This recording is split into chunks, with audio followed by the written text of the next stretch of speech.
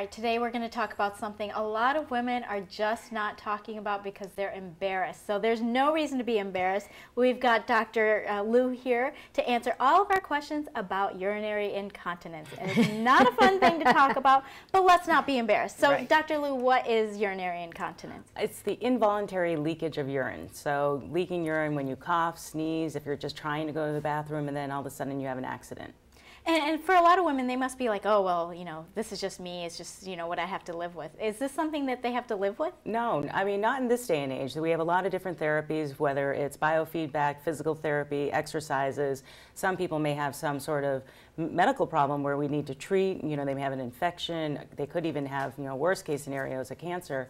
But overall, most women have, you know, incontinence from childbirth or, you know, obesity, and these are things that we can treat both surgically or non-surgically. But I want to clarify, you don't have to be obese, nor do you have to have had a child to be having these issues. Right. Because if I've got to go, I've got about 10 seconds to get to wherever I need to be, and I've got no warning. And I know a lot of my girlfriends who are like that. Granted, I drink a lot of caffeine, and I want to put the blame on that, but you know, it's affecting women of all ages, really. Well, you know what I have frequent urination, and I was told by my doctor a long time ago that because I'm so short that my organs are all like jumbled together and it makes me go to the bathroom more. But I have a very weird question you've probably never been asked.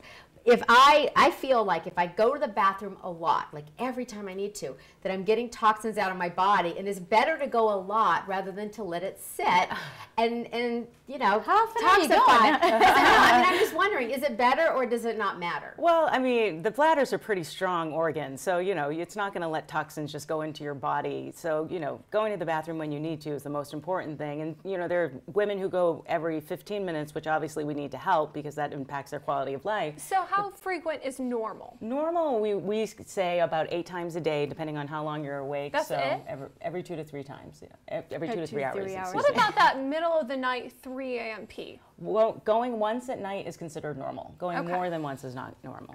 So what are some of the things that women can do to you know, help the situation? Well, Kegel exercises, which everyone hears about, but most people don't do correctly.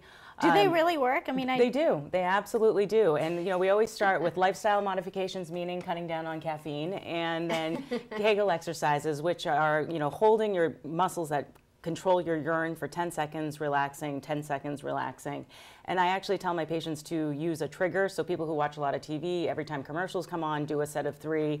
People who drive a lot, every time you're at a red light, do a set of 3, because these are exercises you can do without anybody even knowing that you're doing them. I could be doing them right now. Exactly. That's the beauty of it. All right. Well, thank you so much for opening the door for us and letting us talk about something that a lot of women are going through. Thank you for being here. Thank you. All right. And we'll be back with more Every Way Woman. So is she getting ready?